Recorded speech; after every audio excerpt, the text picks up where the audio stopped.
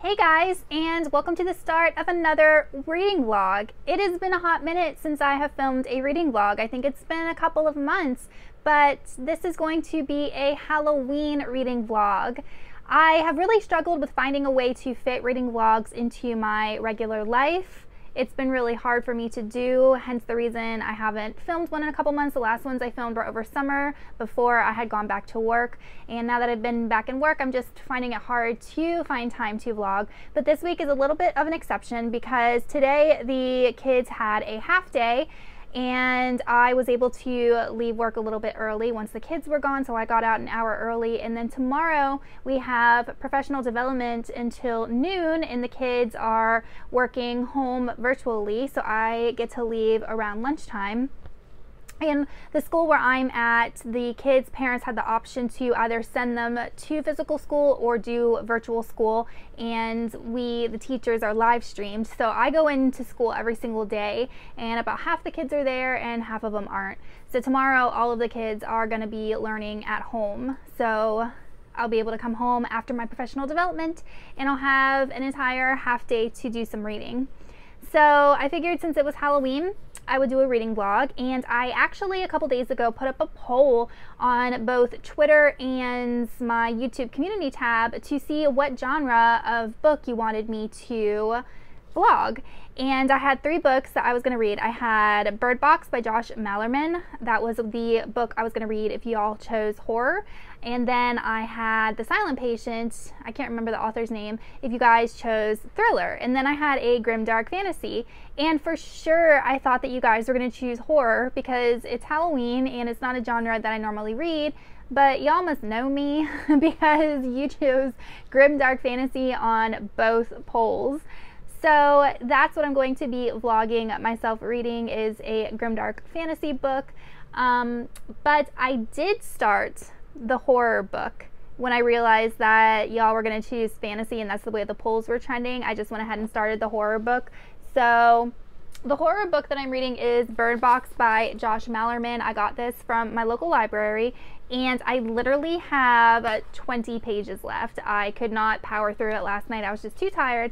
So I said that I would go ahead and finish that today. So I think that's what I'm going to do right now. I'm just going to go ahead and finish this last 20 pages and then I'm going to share my thoughts with you guys because I personally don't read hardly any horror. So I'm happy to share my thoughts with you about this book since it was recommended to me, and I know it's a Netflix movie and it was really popular on BookTube at one time. So that's what I'm going to do. I'm going to go ahead and knock this book out and share my thoughts with you guys, and then I'm going to show you what I plan on reading for the rest of the weekend. Hey guys, so it is later. It's about 8 o'clock and I didn't update you because, well, first off, I did finish Birdbox, but literally as soon as I finished, my husband came home from work and I went downstairs and ended up cooking dinner for us, and then we watched an episode of Hellstrom on Hulu, and those episodes are like an hour long. So we just finished and I told him that I was going to come upstairs and read for a little while.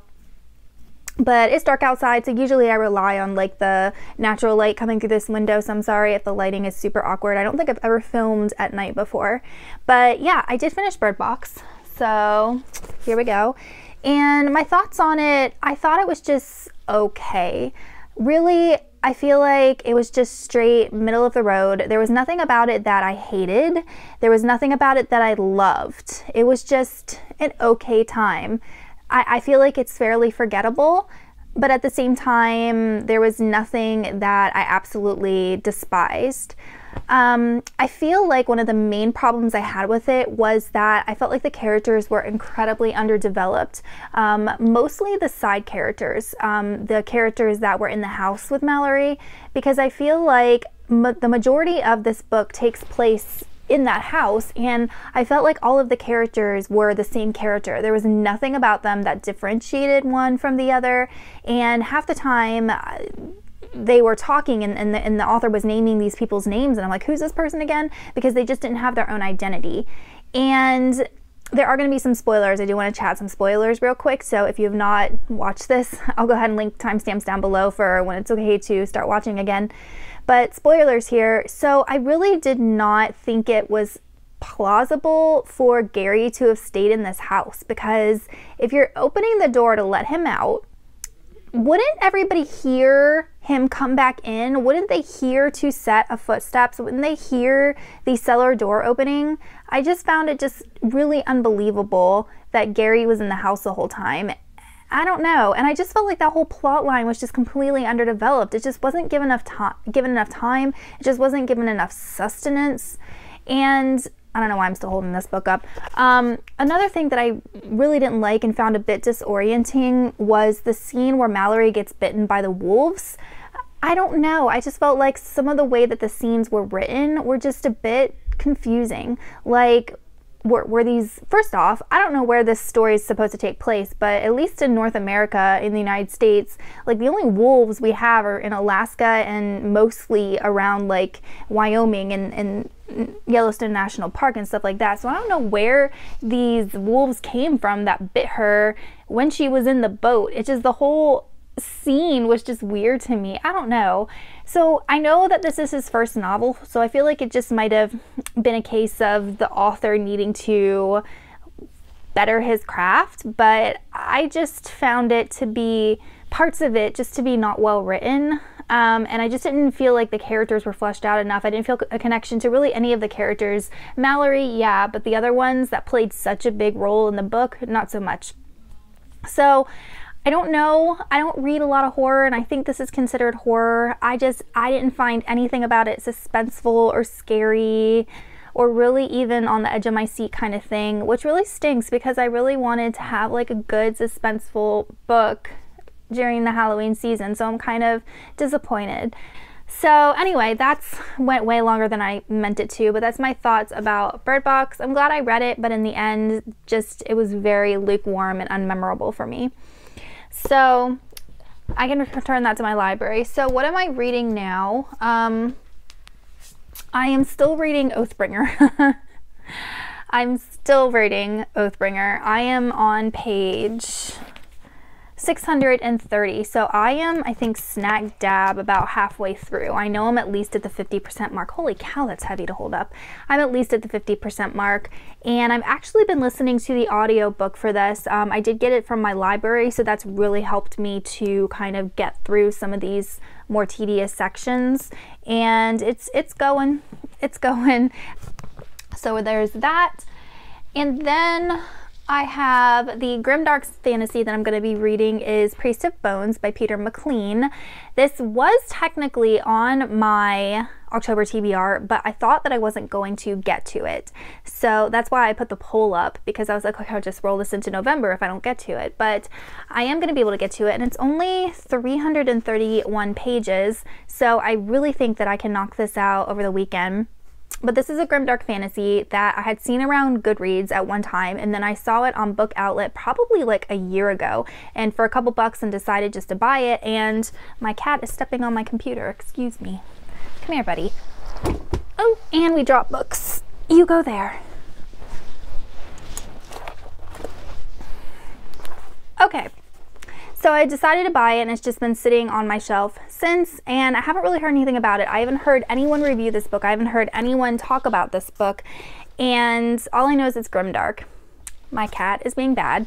Okay. We don't do these things. We don't do these things. No, we don't. So I really don't know much about this. All I know is that it follows a guy that went to war and came home from war, and I think like his city has been kind of overtaken with like rebels or some sort of, I don't even know, some sort of people that don't need to be in his city, and he like does everything he can to get it back. That's kind of the gist I got from the synopsis, but it's being compared to like Joe Abercrombie and stuff like that, and I didn't even know there was a sequel out, but apparently the sequel is currently out, and I'm definitely interested in reading it because it was announced also that this has been optioned for a TV show, which I feel like you hear that all the time, that books are optioned for movies and TV shows and then nothing ever comes of it. So I don't really know how much credence to give that statement, but I thought I would go ahead and knock this on my TBR since it's been on my shelf for so long and see if it's a series that I want to continue. So it is currently 7:55 in the evening, so I think I'm going to go ahead and read for 30 minutes. I'm going to set like a 30-minute timer, and I'm going to see how much I can get read in 30 minutes, and then I will check back in with you guys. Hey guys, so today is Friday and it's about 4 o'clock in the afternoon, and I just wanted to kind of update you on my reading. So I did get off of work early today, and then my husband and I went out to get some lunch, and then I came home and started cleaning, so I didn't really read that much. But I am on chapter 8 of Priest of Bones, which is page 57. So I haven't really gotten too far into this, and I'll be completely honest with you, I was contemplating a DNF. And I know it's super early, and I usually like to give myself at least 100 pages before I DNF a book, but I don't know. I feel like I'm reading something that was written by a 12-year-old boy. That's really the only way I can describe it. Like, it jumps right into the fighting, and it's like just gratuitous fighting and killing. So even the first scene in this book was fairly off-putting, and we have these characters and we don't even know anything about them. We hardly know their names. And they enter this like inn tavern, you know how it is in fantasy, and they kick the innkeeper out, and then two of the guys are dragging his daughter upstairs to go rape her. And that's like literally in the first like 3 pages that happens, and I was just like, whoa. And our main character is Thomas Piety, I think is how you say his last name. He's like, no, we don't rape people in our gang. But it was the weirdest way to start a book, and I just found it just off-putting. I don't know how to describe it. So I almost feel like our author's trying too much to be grimdark. I don't know how to put it. And I think I'm going to keep going with it because I want to see if it gets any better. And I feel like if I start a new book at this point, I'm not going to be able to finish it in time, like over the weekend, whereas this one I probably can, I hope. And not only that, but I'm afraid that if I stop this and then I pick up another book and that one I don't like, it's going to put me in a huge reading slump. So that will be like 3 to 4 books in a row that I haven't really liked. And that's a lot for me because then I start just not wanting to read. So I'm going to keep going with this for a little while longer, and then maybe by page 100, if I'm still really not feeling it or liking it or finding that the characters aren't really improving, then I'll decide to DNF. But I just wanted to update you guys. But like I said, it's a little bit after 4 now, so I think I'm going to read maybe till 5, and then I'm going to do a 40-minute full body workout, and then I'll just kind of finish cleaning and be able to read for the rest of the night. So I will check back in with you guys in a little bit. I made it to chapter 14, which is page like 99. So I'm going to pause here, and I will say that it has picked up. So I've kind of gotten an understanding of the context that this plot is taking place in, because I just felt like the way that the author started this book was just jumping into the fighting and the weird kicking people out of the inn, whatever, was just maybe not the best way to start the book, because it took a while for him to kind of explain things. But we are following a man named Thomas Piety, and he was conscripted into the army to go fight this war along with most of the young men from his town. And the war's over, and they go back, and everything's just been ravaged. Everyone is starving. Homes have been destroyed. There's a plague going on. And he comes home to find that all of the businesses that he had going when he lived there have been infiltrated. So he starts trying to like reclaim all of his businesses and his homes, but it has a very like gangster-like mob feel, because it sounds like, and people in this town call him a gangster and a thug.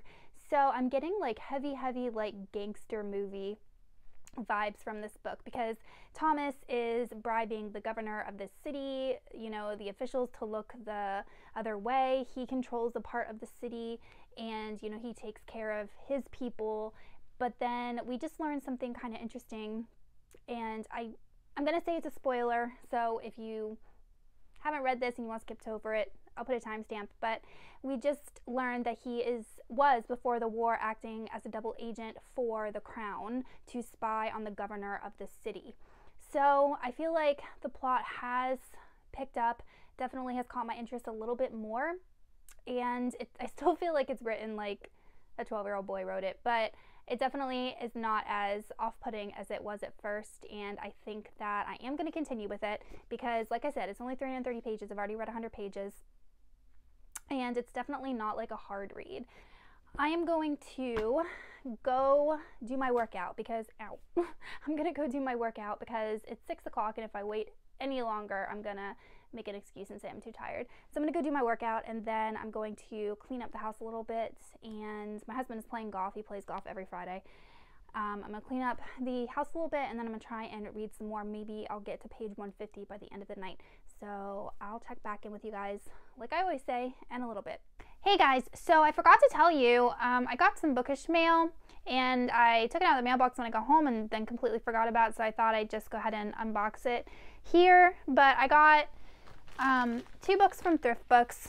I have used Thrift Books many times, and I'm like, I try not to use them as much as I used to, because I feel like you run a risk of getting a crappy book despite what it says on there, if it's good or kind of good. I forget what it is, because I've gotten like water damaged books and books with the pages falling out that were supposed to be good quality.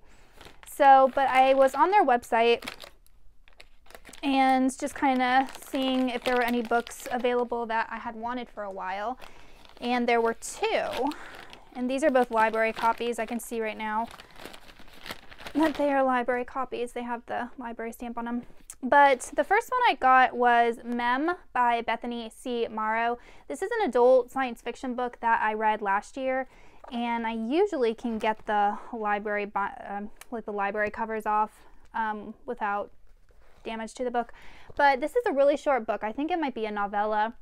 It was the first book I ever read by her, and it was one of my favorite books of 2019. I gave it 5 stars. And it's a very short book, and it's like a rewriting of history. So I believe in like the 1930s, there's a scientist who can figure out a way to extract memories from people and basically put those memories into these kind of hosts that are these zombie-like creatures that keep remembering the same memory over and over and over. And the reason that they do that is so that the original people who had these memories can be free of that memory. So it's usually used for like bad memories and things like that. But there's a mem, these like zombie-like beings are called mems, who actually functions like a human being and is able to create her own memories. So it just kind of follows her journey. And it's a very character-driven book. It's more like speculative fiction. But it's one of the few books in my entire life that has made me tear up. I think there's only been 3 or 4 books that has made me tear up. This is one of them. So I decided to just go ahead and get it. It's in good quality, so I'm really excited to have this. And then I got The Girl in Red by Christina Henry. I have heard a lot of things about Christina Henry. She usually writes like fairy tale retellings, but they're adult fairy tale retellings, and this one is a retelling of Red Riding Hood, but I think it takes place in like a post-apocalyptic dystopian world, and I've heard that it's kind of creepy. I can't remember, but it was another booktuber. If I can remember who it was who was recommending Christina Henry, I'll link them down below. But that's how I learned about Christina Henry, and I started looking up her work, and I was like, oh, she writes all these retellings. I love retellings. But then I'm like, these are really twisted retellings. So I'm hoping that she's an author that I will like, and because she's got a whole bunch of backlisted books that I could read. But yeah, Red Riding Hood, a plague's going on, post-apocalyptic setting. It sounds exactly right up my alley. So this one I got for very good condition for a couple dollars, and then I think this one was just good condition. So I'm gonna have to figure out how to get the sticker off, and then it's ripped on the front here. So like in my personal opinion, like I don't think this is good condition for a book. Like book snobs, you know, we want our condition of books to be nice. So but I kind of knew that was going to happen because I've used Thrift Books before and I was okay with it. So yeah, hope you guys liked that quick unboxing. So I'm going to go ahead and keep reading. I only have about 20 pages left before I'm at page 100, and I made myself some coffee, and I thought that this would be a fitting Halloween mug. So I'm going to drink my coffee and go ahead, that's my cat, try and get to page 100 of Piece to Bones, and I'll check back in with you guys in a bit. Okay, we got all the cats in the room today. You guys are going to have to excuse the mess. I was filming videos yesterday. So we have Cinny Bear, my Tabby Face. Then we have my Lynx Siamese cat. And then we have Tyler. Hey guys, so today is Sunday, and I don't think I vlogged at all yesterday. This is why I don't vlog. I'm horrible at this. And it was Halloween, and it's supposed to be a Halloween vlog. But I hope you guys had a great Halloween. My Halloween was not too eventful. We just handed out candy to the neighborhood kids, and then I told my husband that I would watch The Crow with him because I've never seen that movie. Like, I was a 90s baby, but that movie came out when I was like really young, and I don't remember it. I just remember it coming on TV all the time and kind of scaring me. So I'd never actually seen it, so I told him I would watch it with him, and I watched it. But I wanted to update you guys on what I'm reading.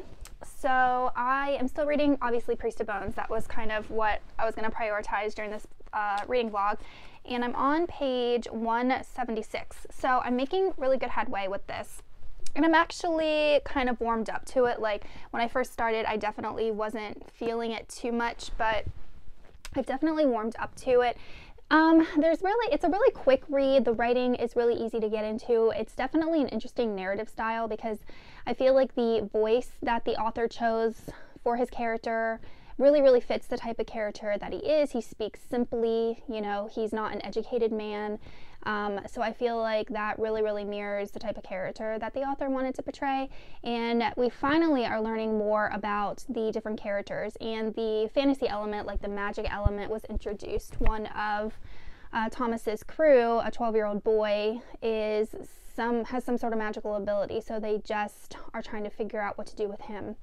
So the book is definitely, I'm glad I didn't DNF it because I am enjoying it. It's not like my favorite book I've ever read of all time, but it's definitely entertaining enough. So we'll have to see how it ends to see if it's a series that I'm interested in continuing with, because right now it's too early for me to tell and I don't know. I will say that it's definitely grimdark. And then I'm still reading Words of Radiance. I've been listening to this on audiobook, and I just got to chapter 70, which is page 694. So this is a 1200 and something page book. So I'm only, oh my god, I'm only like 55% of the way through, and I'm just looking at this. I'm like, this book is massive. Oh my gosh. And it's funny because we had like a bad weather yesterday, and then a cool front came through, so it was crappy all night last night and then this morning, and now it's like absolutely gorgeous and the sun is out and it's beautiful. And I went out and laid on the deck out back listening to my audiobook, and I fell asleep. So all of that headway I got in Oathbringer, I can just like scratch it because I fell asleep. So what I think I'm gonna go do is, it's like 3:30 in the afternoon. I think I'm gonna go for a jog, and I'll listen to Oathbringer while I'm jogging just because it's so nice outside. And then when I come home, do some things around the house. We're gonna have chicken parmesan for dinner tonight because I already put it in the crock pot. So that is really my plans. I'm gonna go for a jog, and I don't know, continue reading later on tonight. I don't know if I'm going to update you guys again with what I'm reading. I am thinking about extending this vlog through Wednesday because I started on Wednesday, just making it a whole week, because Tuesday here in the United States is election day, and I have the day off for election day because to go vote, and also because they use schools a lot as voting centers. So I'll go to work Monday, but then I have Tuesday off. So I will have like ample time to catch up on some reading. So I think I'm going to extend this vlog through at least Tuesday. But that's all I have for you guys for my Sunday update, and I will talk to you in a little bit.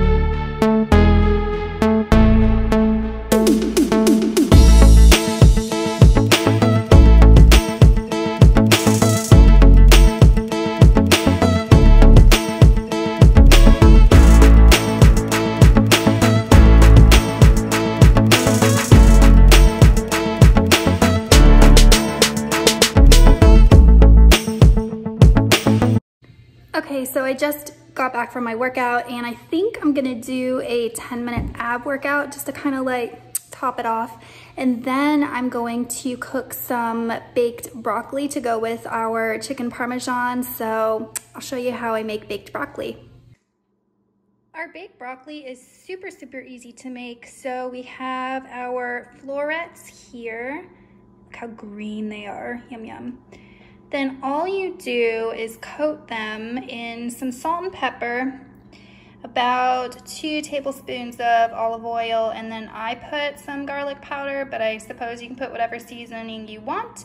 And then you just bake them at 425 degrees for about 12 to 13 minutes. And they're pretty scrumptious.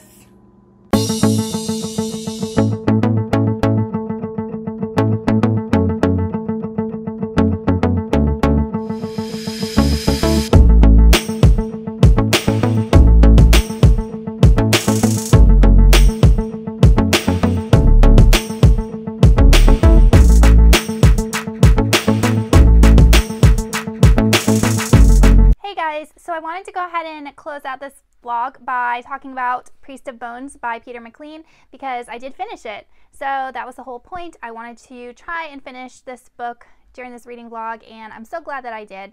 It's a short book, it's 330 pages, and it's definitely not a super hard read, but I did end up enjoying it, so I'm glad that I stuck with it. The beginning was just a little bit hard to get into.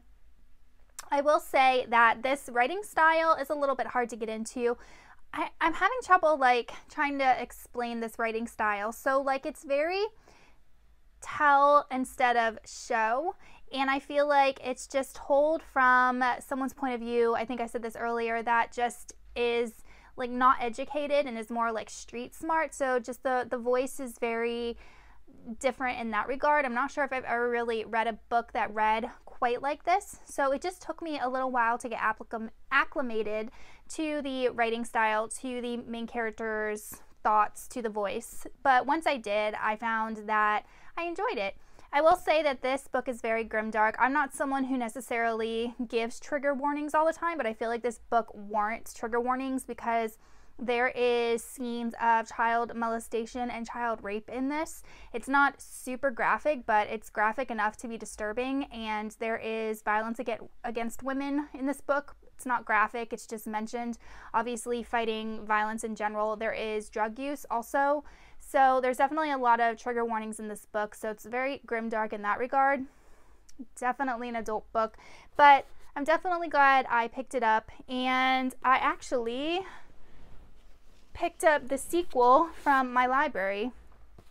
I'm glad that they had it because they didn't have this on ebook or audiobook, so I'm glad that they had the sequel. So I'm going to start this as soon as I'm done with Oathbringer, which I am 82% of the way done. I'm going to finish Oathbringer before like the end of the year. I'm just kidding. In the next couple days. So I'm going to start Priest of Lies as soon as I'm done with Oathbringer, and I really liked that Priest of Bones ended on a trope that I personally like. So I'm hoping that Priest of Lies like really plays up that trope and I'll enjoy it a little bit more. And it's also like the exact same length, so I feel like Priest of Lies won't take me long to get through it all either.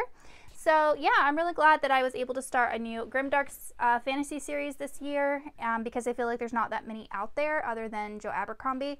And I think I've heard that, what is it, Prince of Thorns by Mark Lawrence is pretty grimdark, but I think that might be a little bit too grimdark for my taste just based off what I know about it. But yeah, I'm going to go ahead and close out my vlog. It was a successful reading couple days, and I hope you guys had a good, safe Halloween, and I will see y'all in another video. Goodbye.